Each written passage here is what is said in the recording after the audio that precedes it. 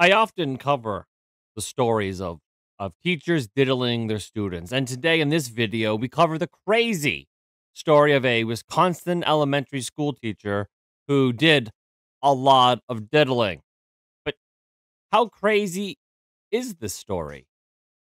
In a word, bananas. Hey guys, what's going on? Sean of Thrillify, and I hope you're having a beautiful day today. This story of a Wisconsin elementary school teacher who is slapped with more child sex abuse felony charges is indeed bananas. Look at my banana. I am so appealing. Oh, dad jokes are the best of jokes. A former elementary school teacher accused of assaulting a child has been charged with 4 new felony counts. And Marie Crocker, 33 years old, was previously accused of sexually assaulting a 12-year-old boy. 12. That's not one of those stories where it's like, oh, a young teacher fell in love and she's single and whatever, and the boy is just about 18, but they were just so horny they couldn't wait. This wasn't one of those. This was a grown-ass woman married, their own life, her own slice of the American pie, and she was like, oh, what's that, a prepubescent penis? I think I'll have it. That's weird. 12-year-old, heavens me. And she has since been charged with sending a 14-year-old pupil videos of herself masturbating. She worked at a Riverview Elementary School in Silver Lake, Wisconsin from 2020 as an educational assistant until she was fired over the allegations this month. Now, I don't exactly know what an educational assistant does in Wisconsin, but I can tell you right now that an educational assistant or an EA here in Ontario, they are worth their weight in gold. And they are super important, often more important than the actual teacher teaching the class. As I've said a handful of times, I am a stay-at-home dad. I do have 4 young autistic sons, and when they go to school,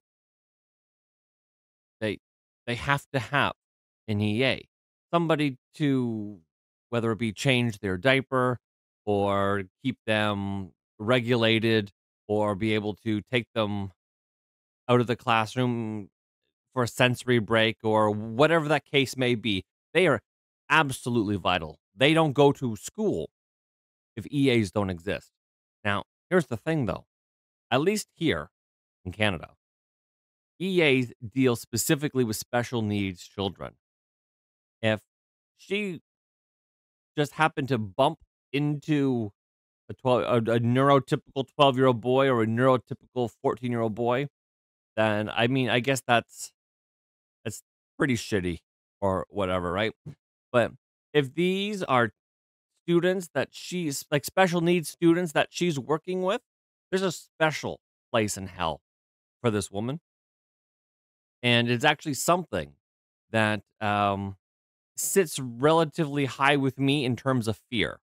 Is, you know, someone in a position of trust and authority, you know, taking advantage of my kids, especially my, you know, my special needs kids.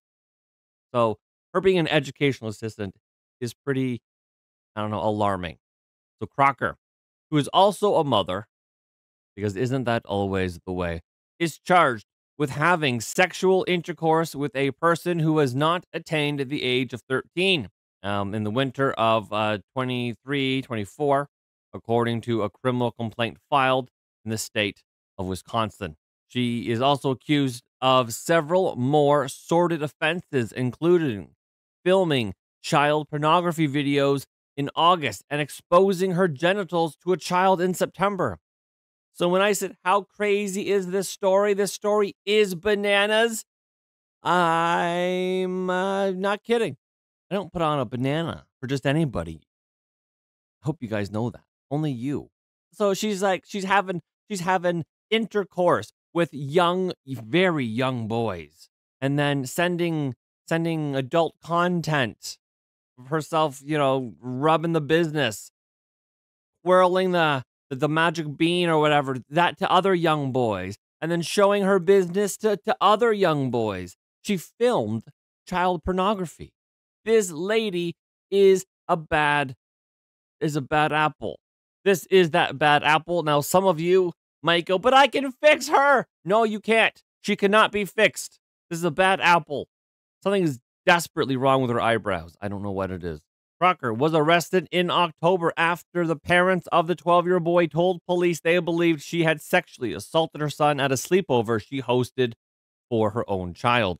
The criminal complaint says the children played basketball, went for a walk, and played video games through the day before falling asleep at Crocker's home. So it sounds like a good play date. They went to bed around midnight. I mean, that's a little bit late, but I guess if it's a play date, is the weekend or, summer break, go crazy with your video games and your Mountain Dew. They went to bed around midnight with the alleged victim sleeping on a couch in the basement. So far, all very, very fun stuff here. Then, while asleep on the couch, he was woken up by the defendant, who was naked. So the boy's there, he is sleeping. He's just sleeping like this, like a little lamb, just sleeping on the bed. And then she sneaks down. Somehow, she gets this bright idea. You know what? That boy down in the basement, I'm going to take off all my clothes and I'm going to go down to the basement and then straddle this young boy. So while asleep on the couch, he was woken up by the defendant, who was naked. The defendant had removed his pants and was on top of him. Eventually, his friends heard noises and went downstairs. So he's sleeping.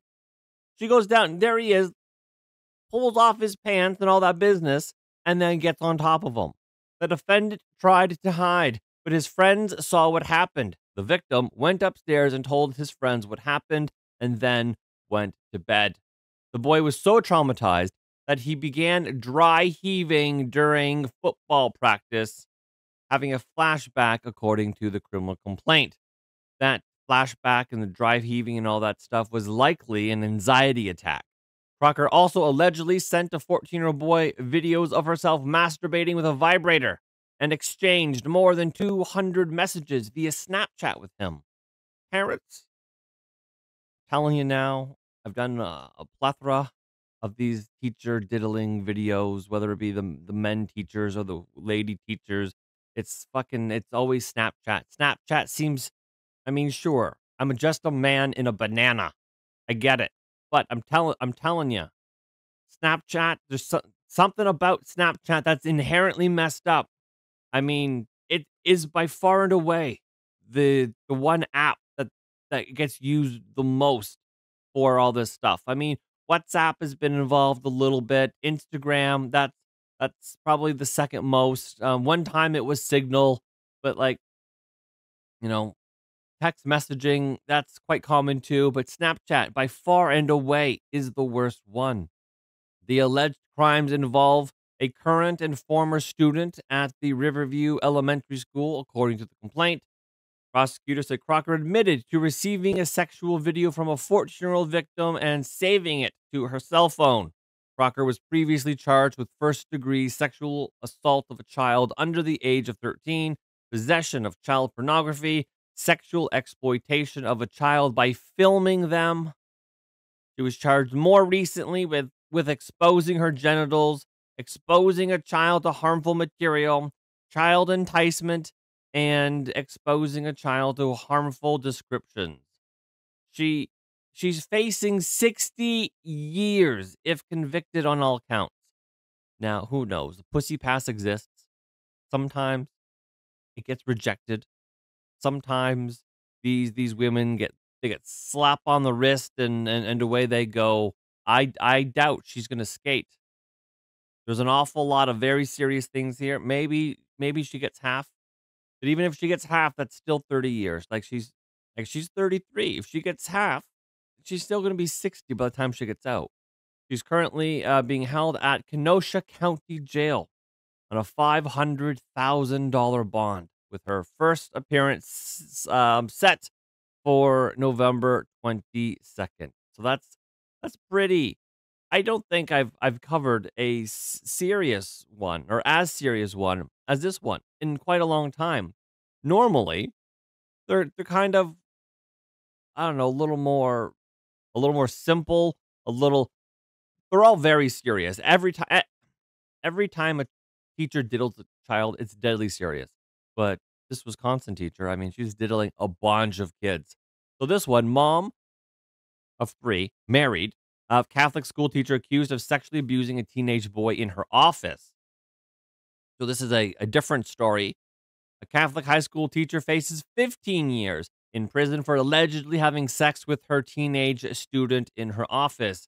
Emily Nutley, 42, a married mother of 3, was charged with 6 counts of sexual battery and fired from St. Xavier High School in Cincinnati. Yeah, she wanted that Nutley, all right. Hamilton County prosecutor Melissa Power said Nutley met the 17-year-old boy when he was sent to a program for academically struggling students that she ran. So this boy, again, was low-hanging fruit. They began texting after school hours last fall, and she allegedly sent him nude selfies and sexually explicit messages. I mean, she's pretty enough. I don't know why she wanted to throw it all away. A husband and 3 blurred out kids. Powers alleged their relationship escalated to them having sex several times in mid November, at least once in her office at the all boys school after hours. Nutley allegedly kept texting the student after he tried to break off the illicit affair. Well, you have acad- this struggling student. He seems to have more sense. He also probably didn't want a clingy old lady. I mean, is 40 old? Of course not. I'm 40. But when you're 17, you know, it kind of is.